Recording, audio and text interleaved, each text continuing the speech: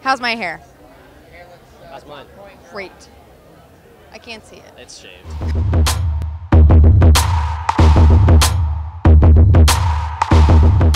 Hello everybody, Denise here with PunkWorldViews, and I'm here with Gray Gordon, and we're going to do a talking tattoos. How are you?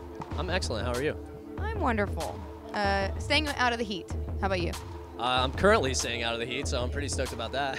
This is my favorite Warped Tour because the press area is in a fanned, I don't think it's air conditioned, maybe air conditioned, airport hangar. It might be air conditioned because it feels amazing in here, but it's also the middle of the summer in California, so it might just be fans that feel awesome.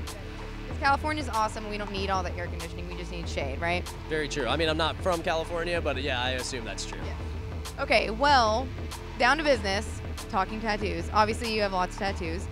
I want to know what your first tattoo was. My first tattoo is on the back of my right leg, and it's a panda, actually. It's a moshing panda with bamboo letters that say drug-free. Yeah, it was a straight edge tattoo. I got it when I was 17, and it's like an album cover from a band called Good Clean Fun, like a hardcore band. Yeah. How did you get tattooed at 17? My friend Dusty, he is like a really, really great tattooer, Dusty Neal. He now owns a shop called Black Anvil Tattoo in Fort Wayne, Indiana. But he was in his first year of tattooing, and we were homies, and my mom and my dad are very cool, so they were all about it, especially considering it was a drug-free tattoo. Right. Yeah, they were into it. Okay, and what's your most recent tattoo? Ooh, that's such a bad question. Or it's not a bad question, it's just a hard question because I don't know. I just get tattooed so often. I think it's probably something on my thigh. Okay. Yeah. I'm working into really bad parts of my body now that hurt really terribly because all of the easy spots are filled. So something up on my thigh, I think. Okay. So the upper thigh hurts a lot. Yeah, upper and inner thigh hurts really badly. Yeah. I heard that the less the sun sees it, the more it hurts. You think that's true? No, I don't think that's true. No, I don't think it's true. I don't think so. What has hurt the most so far?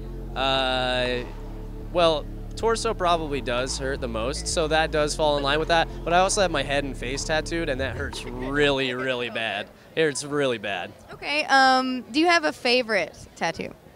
I think my back piece. It's like the Rock of Ages. It's like an old Christian painting with like a big, a girl just clinging to like a big stone cross, but it's a big X. It's like a straight edge tattoo. Yep. Okay. Yeah, for sure. And do you have any tattoos that you don't like or that you want to get covered up? I mean, yeah, I have a. Yeah, I think everybody does. It's kind of a bummer because now that the internet exists, everybody, like young kids, they know what good tattoos look like, so they don't have bad first tattoos. It's unfair, but yeah, my collarbone I really want to get covered up.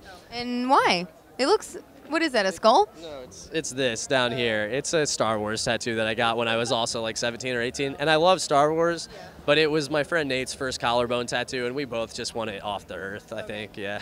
Pause for editing.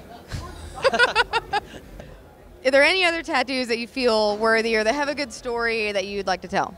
Yeah, a lot of the time I just get tattoos because I like the imagery and I'm into postmodernism. I think aesthetic is meaning, but I have like my lower knuckle tattoos, they say full clip, and it's a Gang Starr reference, awesome old like 90s hip hop, but my friend Izzy passed a few years ago, and he was just like really into Mobb Deep, Gang Starr, a lot of like awesome 90s hip hop, and that was like a big thing that we connected on. So when he passed, I got those for him. We had talked about, I don't know, I had talked about getting it for him for a long time, and I just finally did. And so that's probably the one that's like closest to my heart as far as sentimentality goes. Okay, bye. Yeah. Okay. Well, that's all the tattoo questions, I guess. So we can wave bye now. This is Denise and Gray.